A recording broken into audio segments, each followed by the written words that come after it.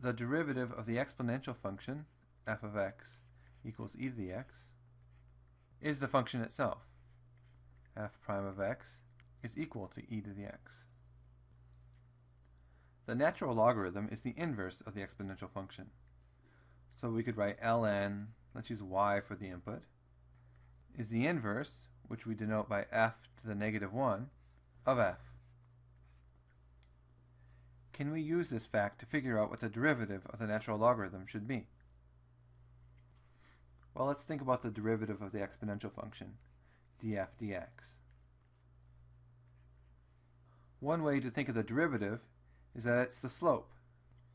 So we could write it as the change in f, let's call it the output, change in the output of f over the change in the input.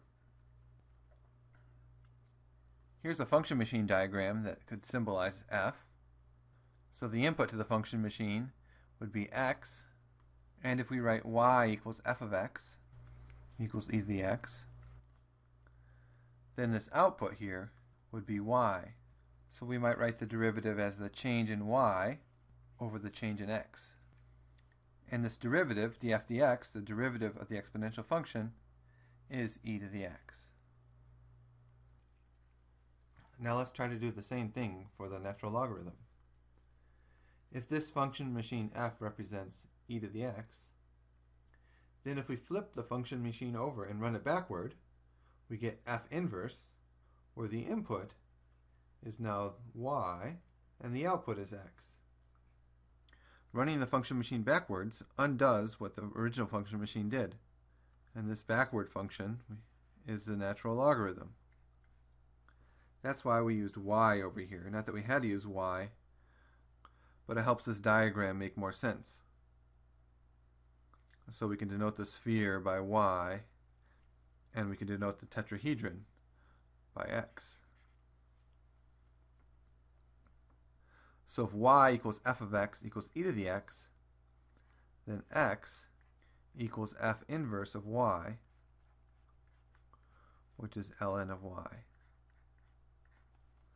Let's represent the derivative of f inverse in the same way that we represented the derivative of f. So d f inverse dy will equal the change in the output of f inverse over the change in the input of f inverse. Well, the output of f inverse is x, so this tetrahedron. That's the input to f. And the input to f inverse is the output to f. So the ratio of change in output of f inverse to change in input to f inverse is the same thing as the ratio of the change in the input to f over the change in the output of f. Or we might write this as the change in x over the change in y. Well, this is just the reciprocal of the derivative of f. And what is the derivative of f? It's e to the x. So the derivative of f inverse, i.e. the derivative of the natural logarithm, should be 1 over e to the x. But that doesn't quite make sense, because this x represents the output of the natural logarithm. We need to write the derivative of the natural logarithm in terms of its input, y.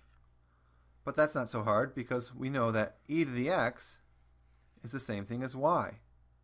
So 1 over e to the x is 1 over y.